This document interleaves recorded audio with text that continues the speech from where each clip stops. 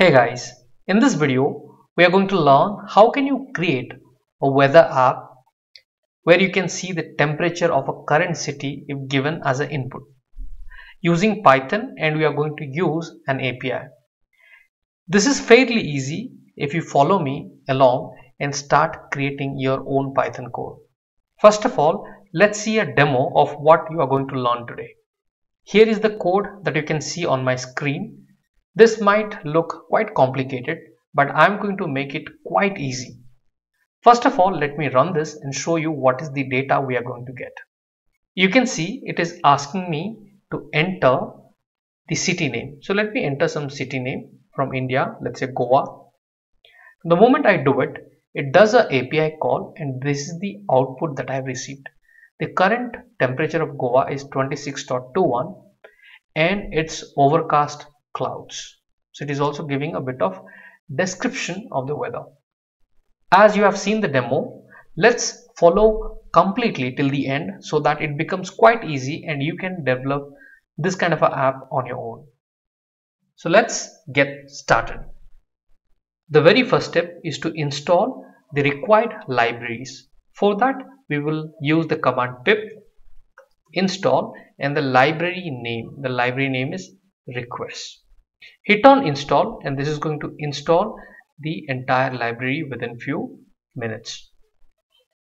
As I have already installed, to check if it is installed or not, I am going to simply say show and write the library name and hit on enter.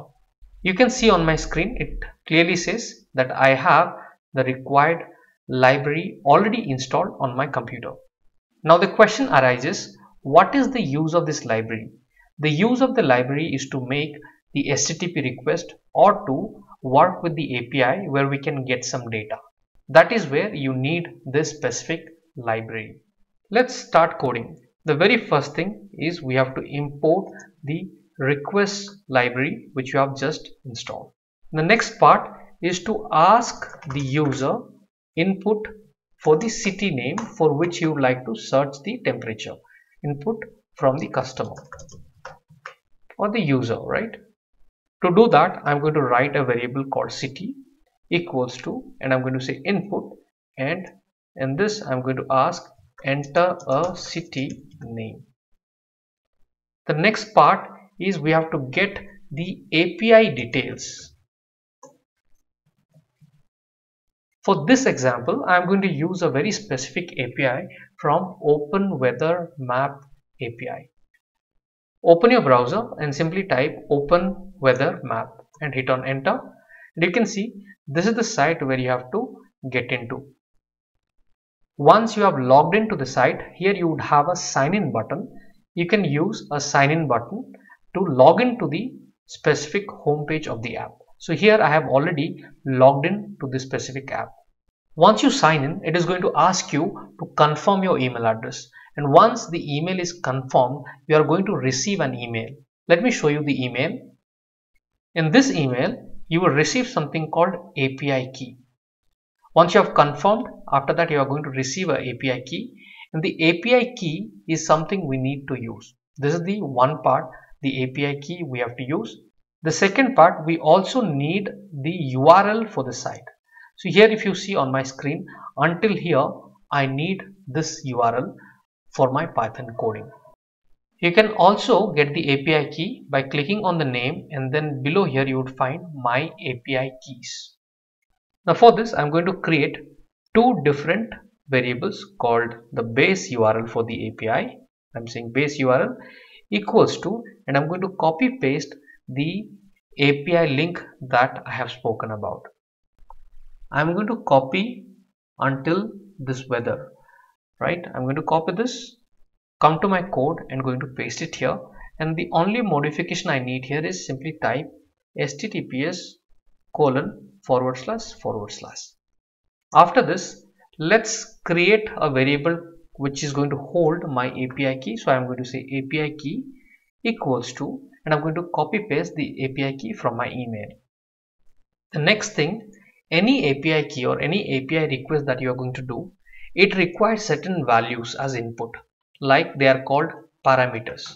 The parameters are nothing but inputs for the API. So how do you get this parameter details? Let me show you. For this, I am on the home page of OpenWeather Map website, and here there is something called API. Click on this API. Now if you scroll down, slightly scroll down, there is something called current weather data. Here there is something called API doc. Click on this API doc. Now once you are on the API doc, slightly scroll down. Here you find various parameters. So one of the parameter that we have to send is the city name. Now on the right hand side you would find something called built-in API request by city name. Just click on this link. Now if you see, there is something called Q. So Q is one of the parameter using which you can pass a city name.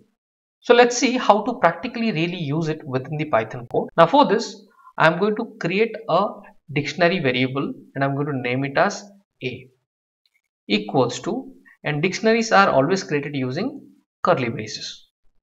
Here I am going to write the very first parameter called Q, and in this, and you have to write it in lowercase, how the exact way it is defined in the API documentation. And I'm going to say colon because it's a dictionary, and I'm going to pass the city name here. So the Q is going to hold the city name.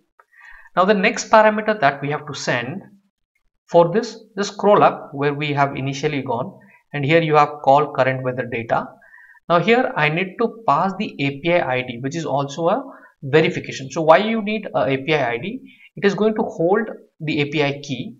This is the parameter name. It is going to hold the API key. It is more like authenticating you. So when you are making a request to the API, it understands who's the user through the key, just like a password, right? Similar way, it is a key which is going to authenticate you to access the data from the API. So for this, I am going to use this one called app ID. I'll go to my code, and within double quote, you have to always mention the specific parameter, and I'm going to say colon. And here I am going to pass the variable because I know there is a variable which is holding the data. And remember, because it's a dictionary, it has to be differentiated by a comma here. So I'm putting a comma here. And the third thing that I want, the temperature can be shown in degrees Celsius, or you can also see it in Fahrenheit. So there is a parameter called units. So let me show you where this unit parameter is available. If I go back, here there is something called units. In this one, there are three different options available: standard, metric, imperial. Now to know more, I'm going to click on this link. It tells me if you need for temperature in Fahrenheit, then you have to mention units equals to imperial. If you need in Celsius, then you have to mention units equals to metric. So this is what I need. So I'll copy this, go back to the code, and within double quote you have to mention this because this is not a variable. So now you have created an input that the API is going to accept. Now the real challenge comes, how do I finally make a API call or request, right? How do I make a final call? So you have got all your input data ready. Now let's see how this can be done. Remember, initially we have used a library called, imported a library called request. So we'll start using it. So I'm going to say request, and there are a couple of methods. So here I want to get the data. So the method name or the function name is called get. Now in that I'm going to pass the URL. So I will say the variable which contains my URL, which is base URL. This is the variable. And then I don't have to pass the API key city name differently because A is the variable which contains all this data. My API ID, what is the city name, units, all of this it contains here. So I'll simply put a comma and I'm going to pass this A variable. So my job is done. Now you will ask, where am I going to store this? Because this is a get request. So here I'm going to create a variable called response equals to, and I'm going to hold this data. Now let's see what is the output if I'm going to print a response. And let's run it. So what is the first thing? It has asked me for a city name. So let's enter the city name, Goa. And it is saying 200. So 200 means, remember, when you are making an API call, 200 means it is a successful call. But again, it is not giving me any data. So where the data is gone. So let me show you how do you really see the data. Now to see the data, let me erase this print response. I'm going to create a variable called data equals to, now the responses can come in various different forms. You can have XML, HTML responses, JSON responses. So here we will deal with JSON kind of a response. So what is this JSON response? How it appears? I'm going to show you. Okay, so simply write this and do a print data. Okay, and let me run this. Let's enter some other name. Let's say I'm saying Mumbai. Hit on enter. So you can see it has given me some response. Now it is a huge long response. Okay, if I scroll back, it's a huge, very huge one, right? And it doesn't make any sense. Now it has got so many things. How do I really make it readable? It is not, it is readable, but again it's a long string. So how do I make it human readable, right? More easy. So for that, I'll be importing, it's a default library, you don't have to install it as such. In case it doesn't recognize, then you have to, otherwise I think it is a default library. So I'm saying import JSON. Now here I would like to see the data in a proper way. Okay, so for that I'm going to use the library name called JSON dot, there is a function called dumps. It is going to beautify the data. So the data is coming in one liner, right? So I'm going to beautify the data. So I'm going to pass this data which is having one liner data, and I'm going to say comma, and I want to put some indent. Indent means kind of a space, and properly it should look. So I'm going to pass some value, let's say 3. Now if I'm going to print this, you will see how beautifully the data would appear. Let me run this. Let's give Bengaluru. Okay, now you can see how nicely the data has come. Now this becomes completely human readable, right? You can see weather, ID, longitude, latitude, and then it says scattered clouds, and then temperature is 26.17, right? All this proper data, entire data is there. Country India, and then ID, city name is Bengaluru, COD 200 means status code 200 means successful, right? Okay, so there's a huge amount of data, but I am not going to deal with the entire data. I need a very specific data from the entire frame. Maybe I need this description and I need this temperature. This is the 2 data I need, let's say. Now in that case, how do I really ensure I am able to pull only the specific data that I need? Okay, so for this, let's keep it slightly aside so that I can see this, how it is written, and exactly pull this. Now how do you print it? So this one you have understood, right? Okay, we actually don't need this at the moment. I'm going to remove it. This is just to get this kind of output, so I don't need it. I'm going to remove it. Now I just wanted to print the description, let's say. So how do I print it? Simple, say print.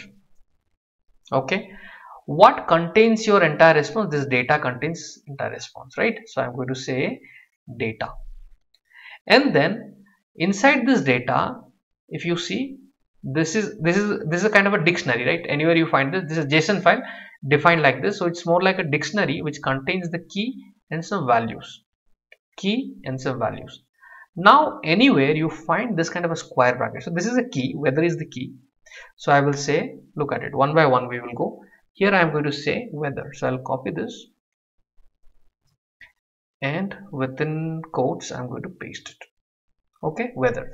Now anywhere you find this kind of a square bracket, square means what? Array, right? List. So now once it, it is a list. Now if you see any array or a list, right, any list will have an index number.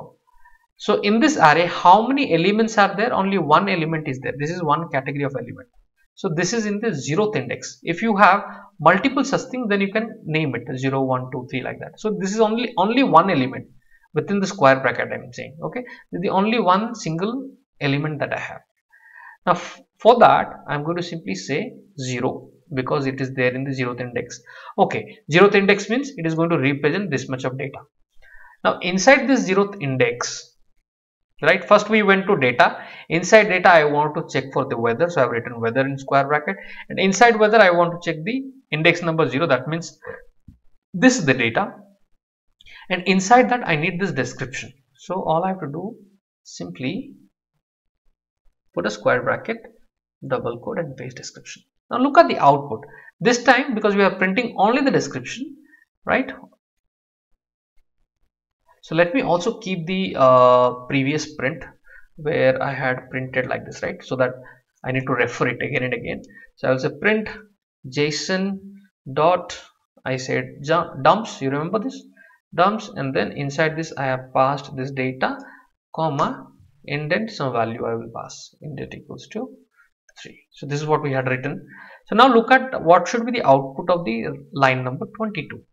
If I'm going to run it again, let's give some other name, let's say London. Okay, so London.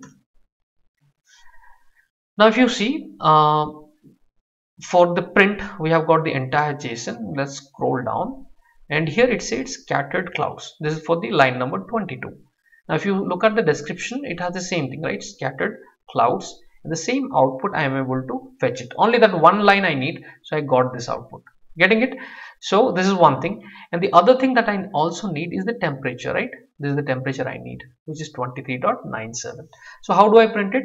Again, remember, it's quite pretty simple. Okay, it might appear complicated, but it's not.